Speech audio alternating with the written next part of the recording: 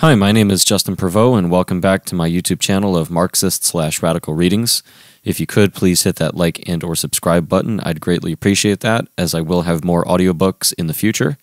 And with that out of the way, let's get started. Jalil Muntaqim, on the Black Liberation Army. Freedom, Unity, Struggle, Black Liberation Army. The Black Liberation Army is a politico-military organization whose primary objective is to fight for the independence and self-determination of African people.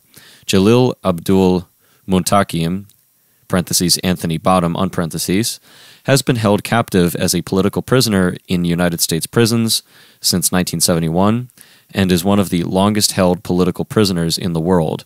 He is a former member of the Black Panther Party and its offspring, the Black Liberation Army, an urban guerrilla organization that operated during the 1970s. Samizdat. Noun. The clandestine copying and distribution of literature banned by the state. Anti-copyright. Copy and distribute freely. All power to the people. Samizdat is an imprint of Last Word Press and the Olympia Zine Library. For more information, please contact us at lastwordpress@gmail.com or visit us at www.lastwordpress.com. Introduction. This pamphlet offers insight on the history and lessons of the Black Liberation Movement being waged in North America. Since the original writing, the struggle has declined due to U.S. political repression and political infantilism on the part of U.S. revolutionaries. What is extremely important to understand about the former Black Panther Party, BPP, is that it was basically a militant youth movement. Because the BPP was a powerful youth movement, J. Edgar Hoover, former director of the FBI, declared the BPP to be the greatest threat to the internal security of the United States. The FBI launched a political and military counterintelligence program, parentheses COINTELPRO, on parentheses, to destroy not only the BPP, but to also crush any possibility of a new youth movement of similar magnitude and militancy. Today, our youth are being crushed by increasing draconian laws and the saturation of poor communities with CIA-procured drugs. The music industry continues to produce and distribute nihilistic gangsta rap that glorifies drive-by shootings and gangbanging. The U.S. government is lowering the age a teenager can be tried and sentenced as an adult from 16 to 14 years old.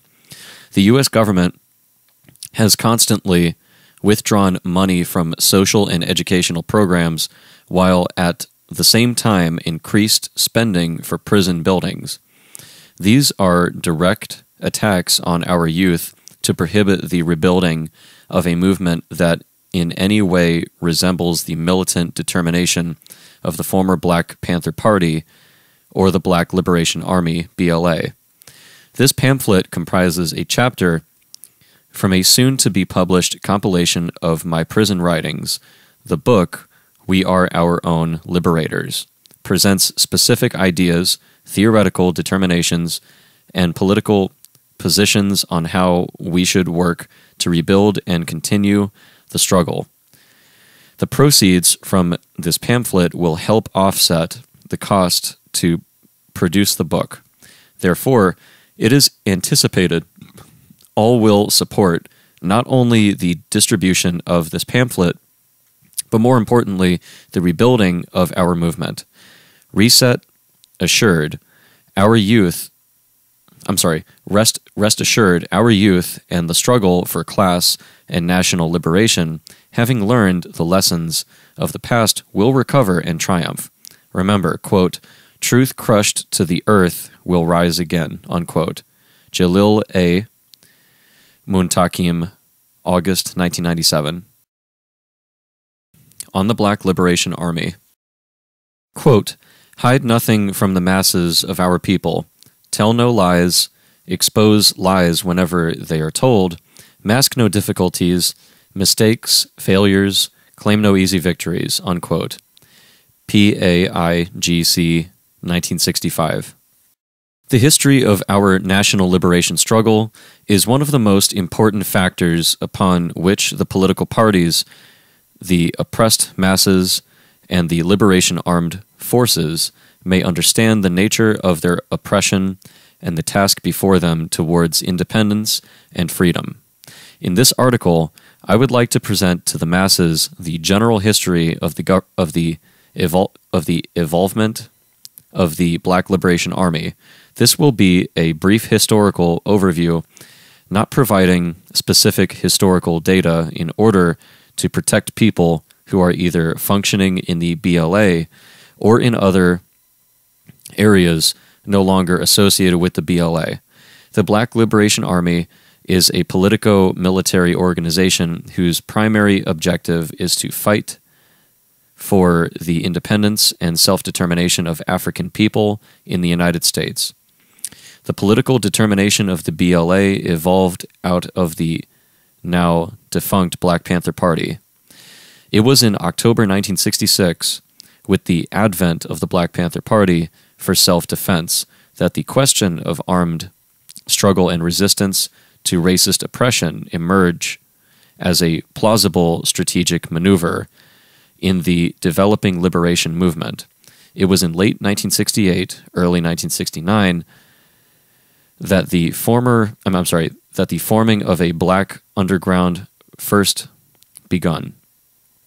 From Los Angeles, California to Texas, Louisiana, Mississippi, and Alabama, armed units were formed in rural areas, trained and caches were established.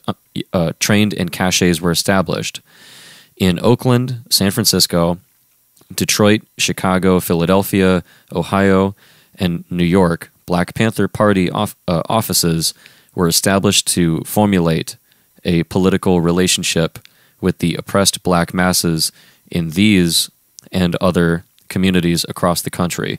From 1969 to 1972, the BPP came under vicious attack by the state and federal government. The government employed COINTELPRO, parentheses, FBI, CIA, and local police departments, on parentheses, as the means to destroy the above-ground political apparatus that fielded the black underground. But it wasn't until 1970 that the BPP began its purge of many of its own trusted and militant members, many of which eventually joined the black underground. By 1971, contradictions perpetuated by COINTELPRO forces in the leadership of the BPP caused the split between Newton and Cleaver, which eventually split the entire Black Panther Party into two major factions. It was this BPP split and factionalism that determined the fielding of the black underground would begin to serve its primary purpose, parentheses, along with conditions presented by the state armed offensive to liquidate the party, on parentheses. This is not to say that armed action against the state did not occur by the black underground prior to the split. On the contrary, by 1971, the black underground was becoming rich in experience in the tactics of armed expropriations, sabotage, and ambush assaults. It needs to be said that prior to the split, the Black Underground was the official armed wing of the above-ground political apparatus, and thereby had to maintain restraint in its military activity. This was very well for the Black Underground, although in many areas experienced in tactical military guerrilla warfare, was still infantile politically, and although becoming organizationally wielded as a fighting apparatus, it did not establish an infrastructure completely autonomous from the above-ground BPP cadres and party chapters. This in turn become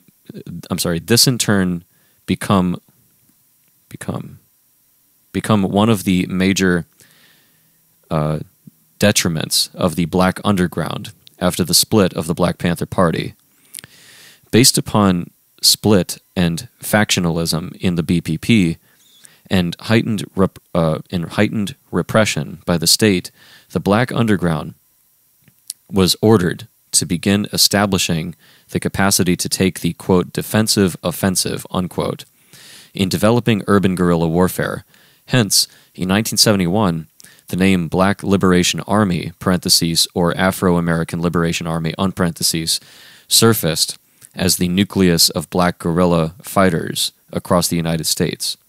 This is not to say that the name Black Liberation Army was first used in 1971, for in late 1968, during a student strike and demonstration in Mexico City, students and demonstrators were killed by Mexican police.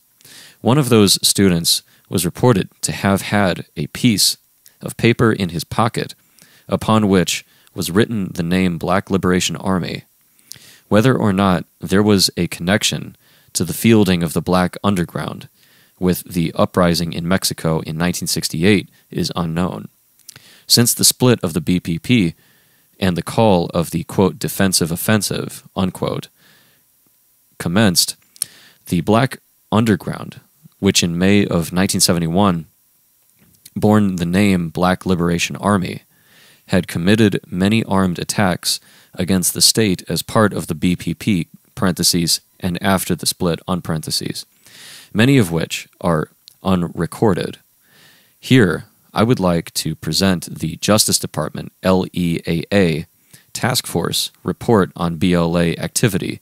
Quote, it should be noted, these reports were recorded by the state according to when they captured, killed, or in some way received information concerning BLA activity, and therefore one-sided and by no means indicated all BLA activity in the last 10 years, parentheses.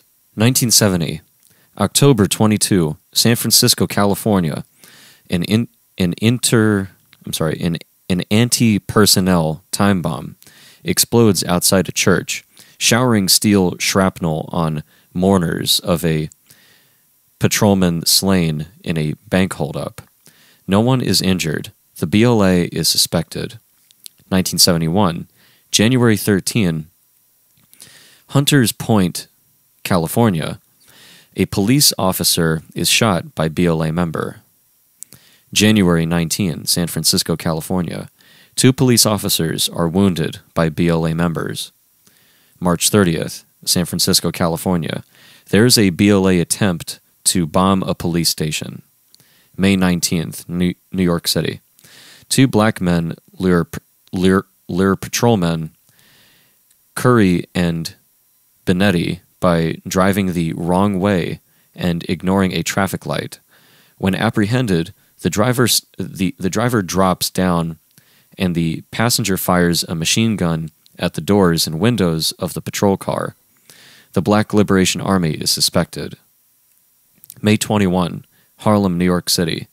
Patrolmen Pia Gentini and Waverly Jones are killed in an ambush by alleged members of the BLA. June 5, New York City. 4 men associated with the Black Liberation Army attempt to hold up a nightclub called the Tribal O. 1 cab driver is killed. June 18, New York City. BLA members rob a bank for funds. August.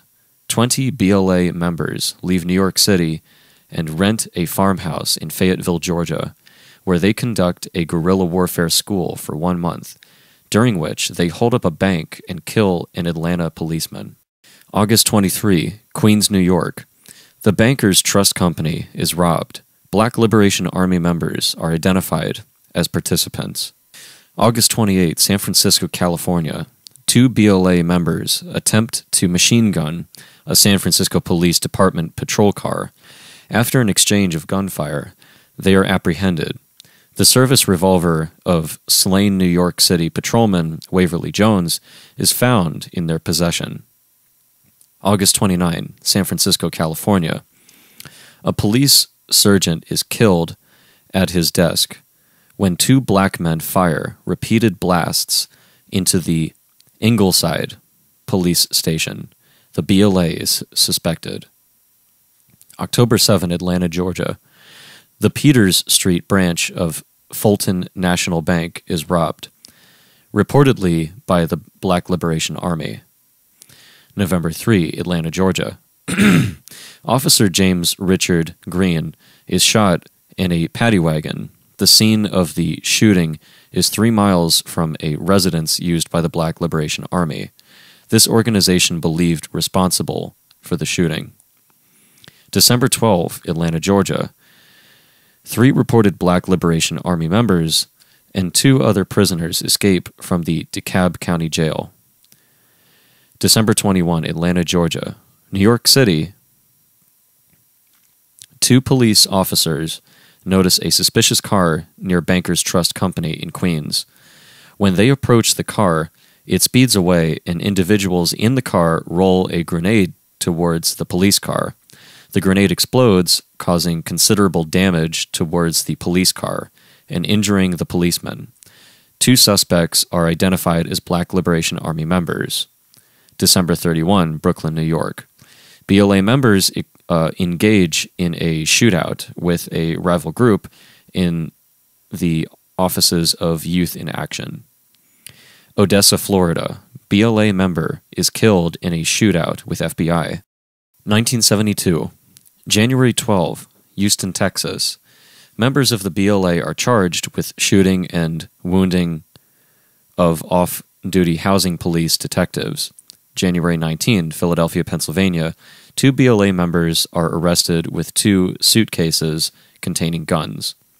January 27, New York City. In the morning, 2 patrolmen notice a car going through 2 red lights. When they approach to ask for a driver's license, the driver starts shooting. 1 patrolman is seriously wounded.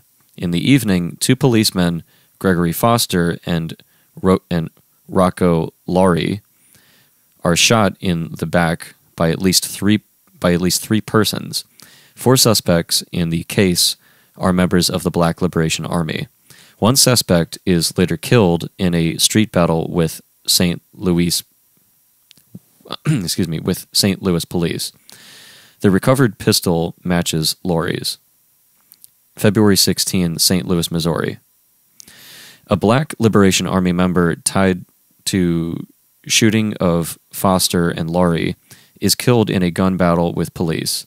2 others are arrested. May 10, Columbia, South Carolina. 4 BLA members arrested with guns. August 8, Newark, New Jersey. BLA member who escapes after shooting sergeant and patrolman on April 19, 1971, is captured. September 9th, Brooklyn, New York. 3 BLA members, including 1 who escaped from DeKalb County Jail, Georgia, are arrested. October 7, Los Angeles, California. Police car bombing claimed by Afro-American Liberation Army. December 28, Brooklyn, New York. An owner of a bar is kidnapped by BLA and held for $20,000 ransom. 1973. January 2, Brooklyn, New York. During the robbery of a social club, BLA members shoot and kill a victim. January 10, Brooklyn, New York. After being confronted on a subway station by patrolman, a BLA member fires a shot and escapes into the tunnel. January 12, Brooklyn, New York. 2 housing detectives are shot in front of a bar after stopping 2 BLA members. January 23, Brooklyn, New York. 2 wanted BLA members are shot and killed by members of New York City Police Department after they are trapped in a bar. 2 detectives are wounded. January 25, Brooklyn, New York. 2 patrolmen brothers assigned to same car are machine gunned by the BLA. January 28, Queens, New York. 2 patrolmen on patrol are machine-gunned by BLA members who escape. February 9, Bronx, New York. Members of the Black Liberation Army robbed a bank. February 23, Brooklyn, New York. 2 BLA members are arrested with a carload of explosives. March 2, Brooklyn, New York. A group of BLA members stopped by officers looking for a robbery. Suspect engages the officers in a gun battle. March 6, Bronx, New York.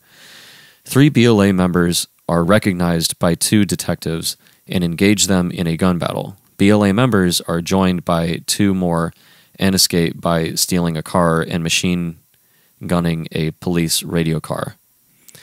March 27, Brooklyn, New York. BLA members rob a supermarket. April 10, Queens, New York. BLA members rob a bank. April 12, Brooklyn, New York. 2 telephone company men are held at gunpoint by the BLA when they are suspected of being police. They are told that they would be killed if they have guns, radios, or shields. May 2, New Jersey Turnpike. Members of the BLA are arrested after a shootout. 1 state patrolman is killed, 1 is wounded, 1 BLA member dies, and 1 escapes, but is subsequently captured in East Brunswick, New Jersey. May 19, Mount Vernon, New York. 2 policemen are shot when they stop 3 BLA members pulling a stick-up. June 5, New York City. A transit detective is killed when he stops 2 BLA members from entering without paying. Before he dies, he shoots both of them. 1 is captured and the other escapes. June 7, Brooklyn, New York. A BLA member is captured by New York City Police and FBI. June 8, Brooklyn, New York. 2 other BLA members are captured. July 18, Bronx, New York. BLA members rob a bank. September 2, New Orleans, Louisiana. Members of New York City Police Department, New Orleans Police Department, and FBI capture a BLA member. September 27, New York City. BLA member is charged with the murder of patrolmen Foster and Laurie. He escapes from Kings County Hospital, but is captured on October 3. November 7, New York City. BLA member is arrested as he attempts to turn himself in for being absent from the Army. November 14, Bronx, New York. Members of the Black Liberation Army are slain after 3 years of pursuit by police. This is the 7th BLA member to die in police shootout. 18 others have been arrested. December 27, New York City.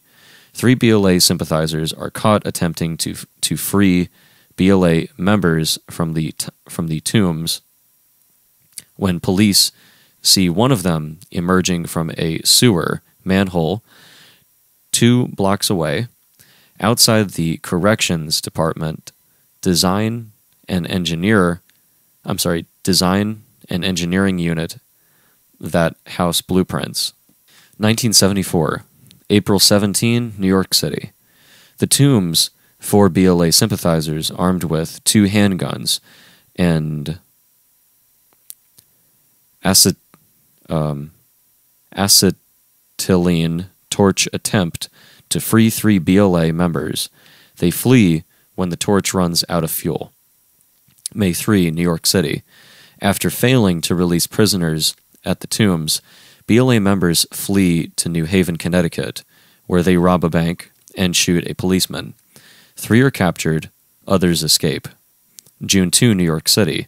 BLA members attempt to shoot 2 policemen on the Delaware Bridge and are arrested. They have a large supply of guns. August 5, Brooklyn, New York. A woman is arrested after attempting to smuggle hacksaw blades to BLA prisoners. August 15, Brooklyn, New York. 1 BLA member escapes, 1 is shot, and a 3rd gives up after an escape attempt. The escapee is captured a few blocks away. October 20, Connecticut State Prison. A white woman is arrested trying to smuggle a gun to BLA prisoners. 1975, February 17. Rikers Island, New York, BLA members subdued by guards after getting the keys, parentheses, with a wooden knife as a weapon, unparentheses, from a guard. Police receive a telephone call soon after the incident saying that 5 men armed with shotguns, one in wetsuit, are setting off in 3 rafts. One raft is found with a map, a set of oars, swim fins, 3 .38 caliber bullets, and 9mm bullets. May 25, Brooklyn, New York. A Black Liberation Army member falls to his death in an escape attempt. A second member is recaptured near the prison. 2 other BLA members return to their cells after the one fell. 1976, January 19, Trenton, New Jersey. At Trenton State Prison, there is an 11-hour shooting rampage. An inmate was killed in the opening exchange of gunfire, who was the one who began the incident by shooting a guard in an escape attempt. Another inmate who instigated the incident was convicted of murdering a state trooper in a shootout between BLA members and police in the New Jersey Turnpike. Inmates threw a homemade grenade at police and guards as they rescued a wounded guard. The names of comrades mentioned in these police reports have been omitted, as some are no longer functioning in the same capacity, imprisoned or dead. It is our policy not to reveal the names of comrades who have acted within our organizational underground formations. The defensive offensive launched in 1970 to 71, politico-military initiatives, was based upon the degree of repression suffered in the black community due to COINTELPRO police attacks.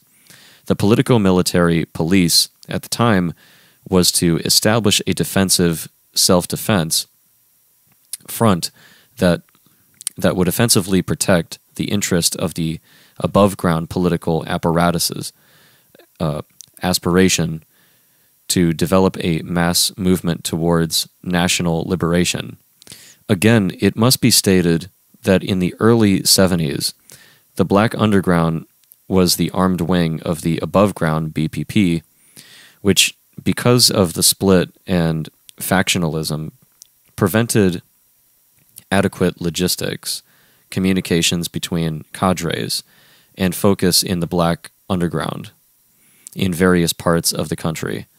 It was this situation which caused the greatest problem to the advent of the Black Liberation Army, upon which the commencement of armed struggle could be said to have been premature. Premature in the sense that subjectively our capacity to wage a sustained, protracted national liberation war was not possible due to the split in the above-ground political apparatus, with the Black Underground still depending on the above-ground for logistics and communications, and the Black Underground comprising of militants who had not grown to political maturity, and without a politico-military structure and strategy to merge the Black Underground into a national formation, employing both stable and mobile urban and rural guerrilla warfare, in conjunction with the rising militancy of the oppressed masses. In the same regards, the objective reality for armed struggle was present, that being a historical transition evolving from the civil rights movement, the riotous 1960s, the creation of the BPP chapters in black communities across the country, which fought bravely against police attacks, the mass mobilization in support of the Vietnamese National Liberation War, etc. Hence, the commencement of armed struggle by our forces was according to the development of history. By late 1971, it was ordered for the Black Underground to enter a strategic retreat, to recognize itself and build a national structure, but the call for the strategic retreat for many cadres was too late.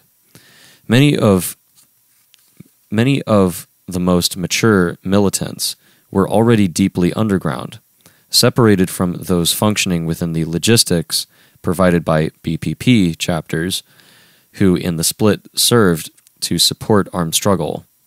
The repression by the state continued to mount, especially now that the black underground was hampered by internal strife with the loss of the above-ground political support apparatus, parentheses, with virtually no support coming from existing black community groups and organizations, unparentheses. It should be stated a major contradiction was devolving between the black underground and those Euro-American forces who were employing armed tactics in support of Vietnamese liberation struggle. By 1973 through 75, this contradiction became full-blown, whereby specific Euro-American revolutionary armed forces refused to give meaningful material and political support to the Black Liberation Movement, more specifically to the Black Liberation Army.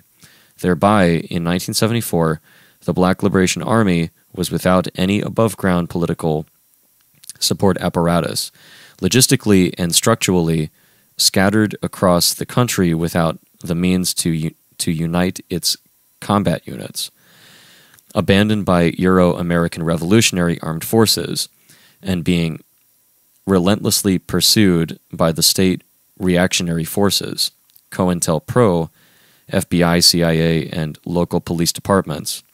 Thusly, it was only a matter of time before the Black Liberation Army would be virtually decimated as a fighting clandestine organization. By 1974 through 75, the fighting capacity of the Black Liberation Army had been destroyed, but the BLA as a politico-military organization had not been destroyed, since those imprisoned continued escape attempts and fought political trials, which forged ideological and political theory concerning the building of the Black Liberation Movement and revolutionary armed struggle.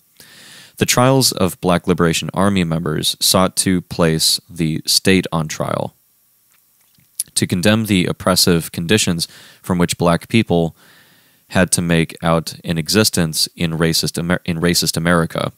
These trials went on for several years, which the courts and police used to embellish their position on being guardians of society. The state media publications projected the Black Liberation Army trials as justice being served to protect black people from terrorism, to prevent these terrorists from starting racial strife between black and white people, and to protect the interest and lives of police who are responsible for the welfare of the oppressed communities, etc. The captured and confined BLA member was deemed a terrorist, a criminal, a racist, but never a revolutionary, never a humanitarian, never a political activist, but the undaunted revolutionary fervor of captured BLA members continued to serve the revolution even while imprisoned. By placing the state on trial, the BLA was more able to expose the contradictions between the philosophy of the state to protect the rights of all people and the actions of the state which are to only protect the rights of the capitalist class bourgeoisie.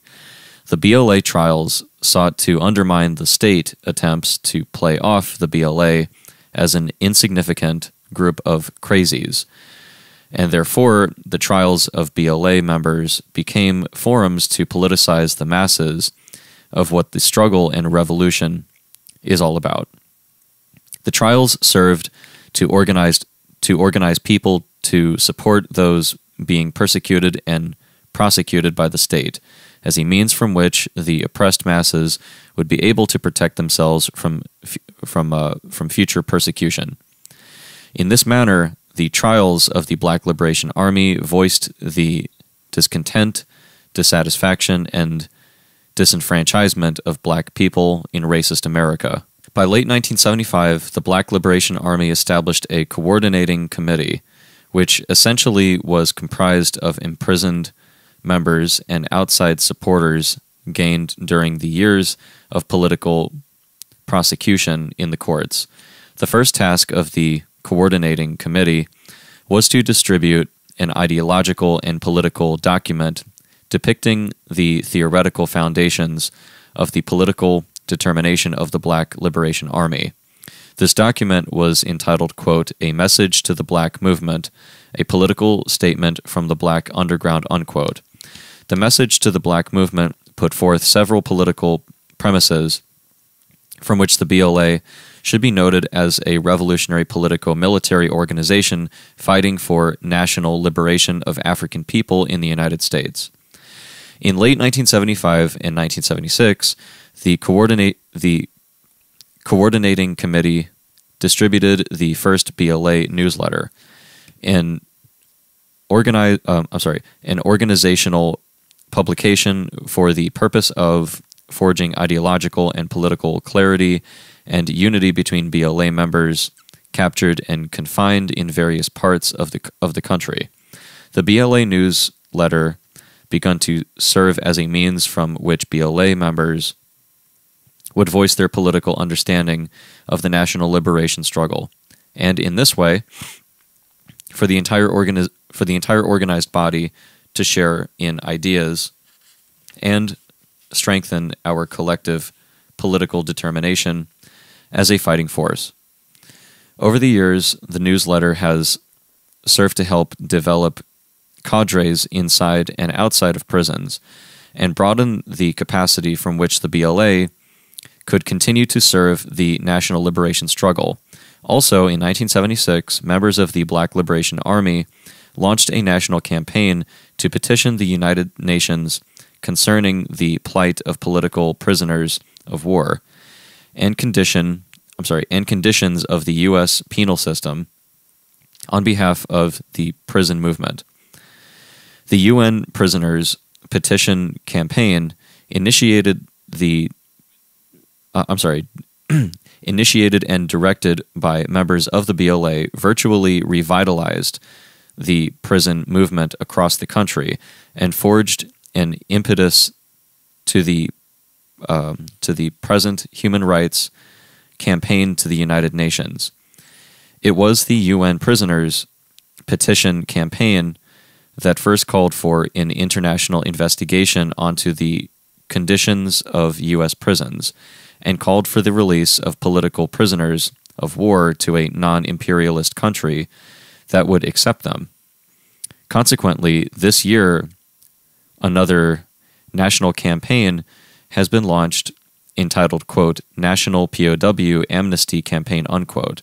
Lastly, in 1976 through 77, the coordinating committee distributed what had been termed a study guide to captured members of the BLA as a means to consolidate the ideological perspectives from which the BLA would provide political leadership to the national liberation struggle. Since 1974 to the present, the BLA have consequently provided ideological and political perspectives within the Black liberation movement, and in this way gave leadership to the movement, although the Black Liberation Army is still lacking principled support by progressive forces throughout the country. The primary aspect of lack of support in the fact the BLA still calls for the need of armed struggle and the building of a revolutionary armed front. The Black Liberation Army is a politico-military organization which in the last 5 years has served to develop the political mass movement to merge with the political determination of the Black underground. The merger is upon the development of a national politico-military strategy in unity with the aspirations and strategic initiatives of the various progressive political organizations throughout the country. Consistently, the Black Liberation Army has called for the development of the Black Liberation Front, or Black United Front, and United Front of Black Revolutionary Nationalists, establishing the political determination of the class and national liberation struggle towards independence, and for the freeing of the land. At this stage in the struggle, there are several areas of progress being formulated that may serve to strengthen, consolidate, and mobilize the national liberation struggle under the aspirations of the oppressed black masses. The building of the African National Prisoners Organization is a positive step on which various progressive black forces can develop principled working relationships, alliances, and coalitions, and further build towards the Black Liberation Front. In the same regards, the development of the National Black Human Rights Coalition provides a means from which a greater number of black organizations and groups representing oppressed black masses can be educated, organized, and mobilized to confront racist, capitalist imperialism, in conjunction with the heightened struggles in Namibia and Azania, and human rights violations here in North America. But it is imperative that these new formations develop a struggle line that supports the need for armed struggle to be waged in the United States, and therefore support of the oldest revolutionary armed force in North America, the Black Liberation Army. It is practically 1980, and the Black Liberation Army, the Black Underground, have been in existence for over 10 years. The last 10 years have been hard years of struggle. We have lost many comrades, we have made many mistakes, but we have never lied nor compromised our principles in struggle. The growth and development of the BLA depends on the growth and development of the entire class and national liberation struggle. The means from which the BLA can build revolutionary armed struggle is based upon the willingness of the oppressed masses to support the BLA, to call for the BLA to act, to build areas of support in the workplace, in the home, and the social places of entertainment, but most of all amongst the political organizations and groups that the oppressed masses are affiliated with.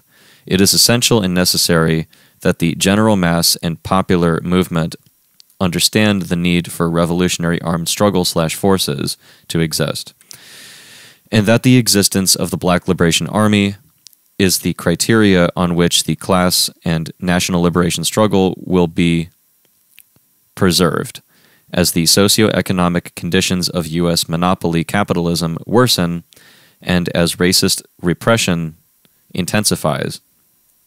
As mentioned earlier, another national political campaign has been launched, this new campaign calling for the release and/or exchange of captured members of the Black Underground and other revolutionary forces across the country. But it must be understood the principal objective of this campaign is to also build support of revolutionary armed struggle, employing international law and politics, specifically protocols of the Geneva Accords concerning the existence of political prisoners of war in the United States, thereby supporting the release of political prisoners of war brings understanding to how these revolutionaries came to be imprisoned, and the need for them to be released, as well as the need for revolutionary armed struggle. This is the challenge in uniting the mass and popular movement under the auspices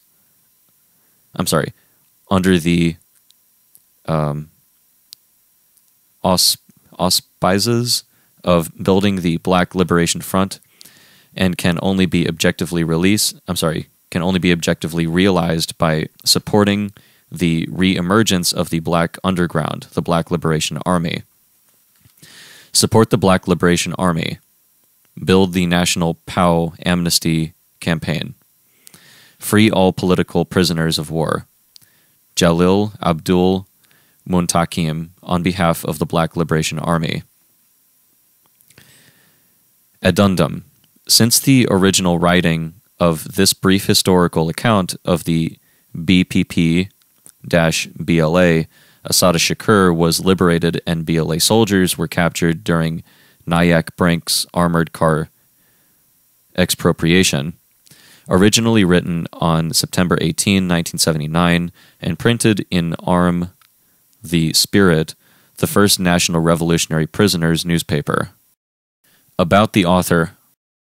Anthony Bottom / Jalil A.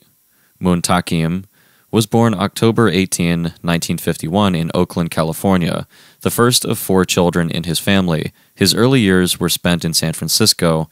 In his junior high school years, he obtained a summer scholarship to attend an advanced college math and engineering program. During the Civil Rights Movement, he participated in NAACP youth organizing and was one of many who engaged in street riots against racism and police brutality in San Francisco. In high school, he became a leading member of the Black Student Union. Because of his ability to articulate the issues that confronted black students, Jalil often toured San Jose, California, in what was called, quote, Speak Out, unquote, with the BSU chairman of San Jose State and City College. He had become a member of the, quote, House of Umoja, unquote, a cultural nationalist affiliate of Ron Karenga's United Slaves Organization. At the age of 16 and a half, on April 6, 1968, 2 nights after the assassination of Martin Luther King Jr., the BSU chair of San Jose State and City College, Jalil, and a couple of high school students were arrested in a car and charged with possession of high-powered rifles and Molotov cocktails. Black high school students picketed and demonstrated in front of San Jose City Hall, demanding their release from detention.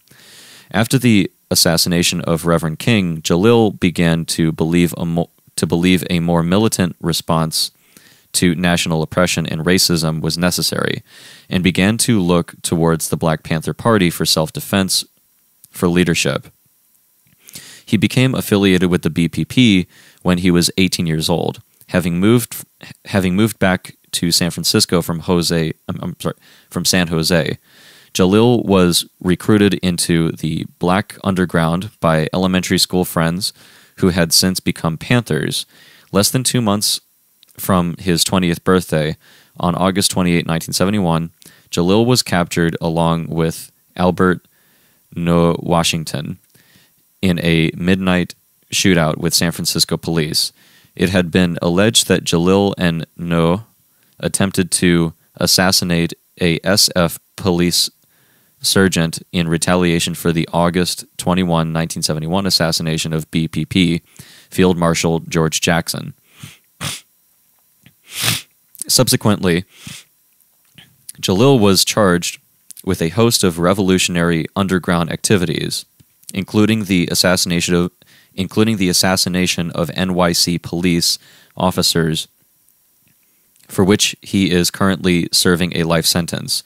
When he was arrested in 1971, he was a high school graduate and employed as a social worker for the California State Employment Office. Having been imprisoned since 1971, No and Jalil are 2 of the 10 longest-held black political prisoners in the world.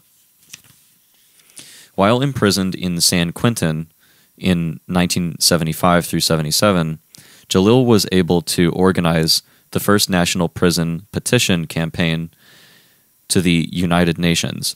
He established the first revolutionary prisoners national newspaper called, quote, Arm the Spirit, unquote. And organized the first Black August demonstration in front of San Quentin. From his prison cell, Jalil with the support of another BLA prisoner of war, Sundiata Acoli, organized the first march of the United Nations calling for recognition of U.S. political prisoners, as well as the first demonstration in front of the Harlem State Office Building calling for recognition of U.S. political prisoners.